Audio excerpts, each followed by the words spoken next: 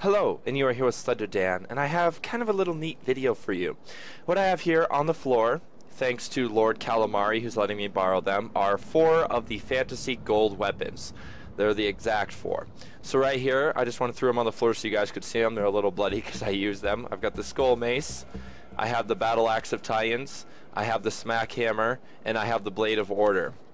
So obviously the Battle Axe is the one that does the most damage with over 1900, but they all are really high up there, with the lowest being the Blade of Order by a couple of points.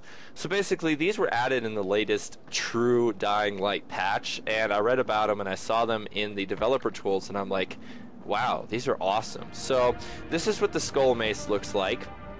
This is what the Battle Axe looks like. This is the Smack Hammer, and then this is the sword. Honestly, I just think they're really awesome and that they were added in here. I heard the way to farm them is to either, there's a very, very small chance that you can find them inside of police vans, or you can farm them in the Night Hunter modes if you are into that. The Night Hunter modes are awesome.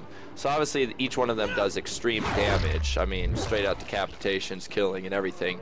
You could probably walk up to a thug and one-hit kill it or something. With the weapons, because obviously they're very powerful. One thing that we want to look into with these weapons is some of them can be upgraded and some of them can't. So if you look in the menu and you look at the Skull Mace, you're able to upgrade it, but you're not able to add any blueprints. But with the axe and with the Blade of Order, you're actually able to add them on there. So you can make them into very, very powerful weapons, with the Smack Hammer and the Skull Mace not being able to be crafted at all. You're just able to upgrade them with King mods, obviously, where you could, the highest King mod, you can have over 4,500 damage on one weapon. So obviously if you look on the bottom, some of these can be repaired and some of them can't. Like the Skull Mace, you're not able to repair it. The Battle Axe you're not able to repair, and the same goes with the Smack Hammer. So the only one that you're able to repair actually is the sword out of them. So there's the 4 fantasy weapons, and that's what we're looking at, but the other 3 are kind of like the Korok Machete and the Excalibur weapon. So we got a bunch of guys here. It gives us a chance to actually show our weapons, how they work, how sweet they are. Idiots. Let's see. Let's try with this. I just love the sound because it sounds like I'm using, like when you walk up and you fight one, it sounds like you're using a board.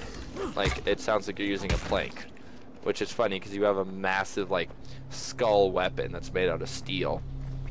So those are the 4 fantasy weapons that you guys can obviously form. So like the Blade of Order, Smack Hammer, not Camel. That'd be awesome. Battle Axe of Titans, and then Skull Mace. So I just wanted to kind of just do a short video just to show you guys what they look like, how much damage they did, if they had durability, if you could craft on them, if you could add stuff. And that's everything to know on the fantasy weapons, and that's everything that we know so far. So, if you like this video, please throw a like my way. If you found any or I missed any of the fantasy weapons, please post in the comments below, because there are a lot of stuff being added to Dying Light recently, which is awesome.